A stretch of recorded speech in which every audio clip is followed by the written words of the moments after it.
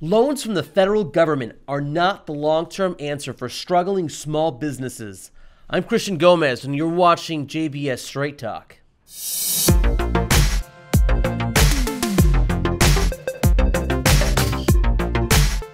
Last month, many of you will recall the massive $6.3 trillion coronavirus stimulus package that was passed, comprised of $2.3 trillion in direct assistance from Congress and an additional $4 trillion from the Fed and Treasury injected into the markets through their preferred banks.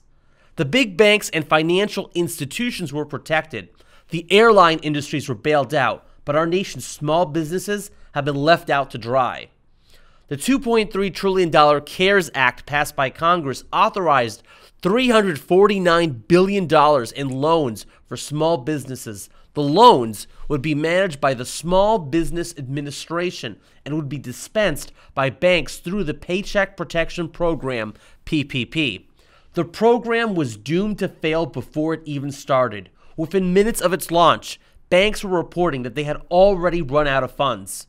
NBC News quoted one senior banking executive as saying it was Hunger Games after the series of novels turned film trilogy set in a dystopian future where teenagers are forced to participate in a battle royale deathmatch in which the families of the victor's home district are awarded extra rations of food for a year.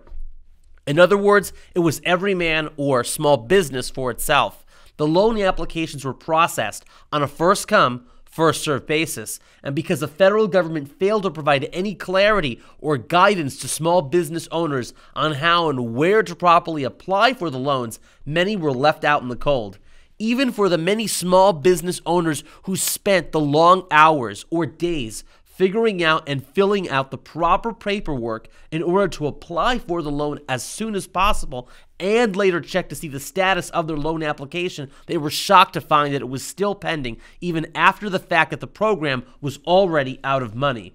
Many small businesses were counting on those loans to pay their employees' wages, pay their utilities, and commercial rent in order to avoid permanently going out of business.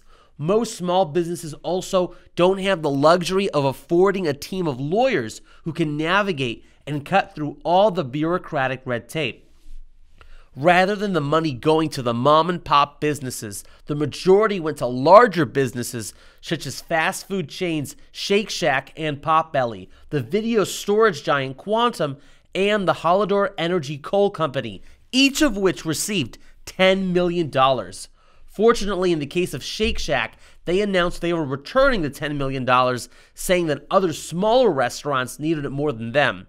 Nevertheless, it's clear that $349 billion just wasn't enough, and this has prompted Congress to rush through another stimulus, the so-called Phase 3.5, to replenish the PPP. If this experience has shown us anything, it's that Soviet-style command economics doesn't work. Government welfare and mismanagement won't save small businesses. The only real cure is freedom. Small businesses didn't get into this problem by any fault of their own. The problem is government, mainly the one-size-fits-all economic shutdowns of so-called non-essential businesses imposed by governors across the country. For the sake of restoring and saving our small businesses, it's imperative that governors rescind their draconian stay-at-home mandates and allow people to get back to work. Use the link below to contact and urge your state legislators and governor to end the coronavirus shutdown. It's time we reopen America. Until next time, stay healthy and God bless.